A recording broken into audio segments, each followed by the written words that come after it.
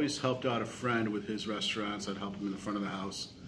And around 2010, we talked about doing a joint venture. And my brother and I had some real estate property at the time. We were always looking for different things to do outside of teaching, and we decided to open a restaurant. The intent was for it to be a small restaurant where I was going to own the restaurant, and I brought a good friend of mine from second grade. I've been a lifelong friend, to be the head chef. And we created this thing, and it got much bigger every year, and here we are. I ended up leaving teaching in 2014 to pursue this full time.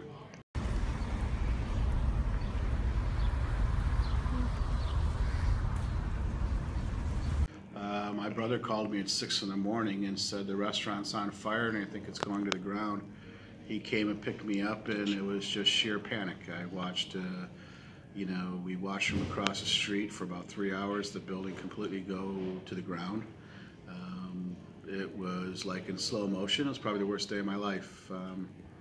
I sat there with, many of my employees came down and watched, and some customers came down. It became a big crowd, and it was devastating. And when I sat there, I realized that I had just retired from teaching, and I wasn't sure where I was going to go next, because everything in front of me was my life, and it was a pretty devastating day for me.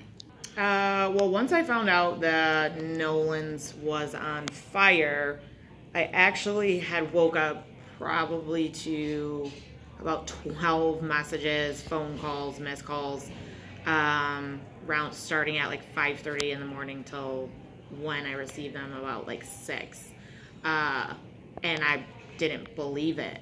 I didn't believe it. So, I got up, I lived around the corner, and I just drove down here. And by the time I got down here, half of the Nolan's family was here, all the servers were here, and it was heart-wrenching, especially because I did work the night before and everything was fine. And I felt like, you leave and then leave late and then you come back to your place of employment in flames. So it's definitely heartbreaking to watch.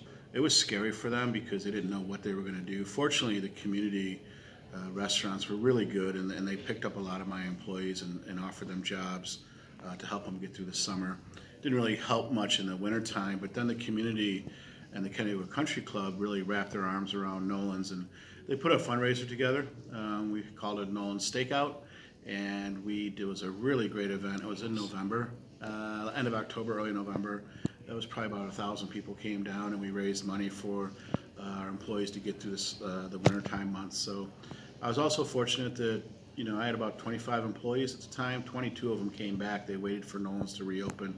They got part-time jobs elsewhere, but once we reopened 18 months later, I got them all back. So I felt very fortunate about that. Our business has expanded a great deal, and our catering has expanded a great deal. So Nolan's is it keeps growing, and it's fortunate because in the restaurant business, restaurants don't typically grow.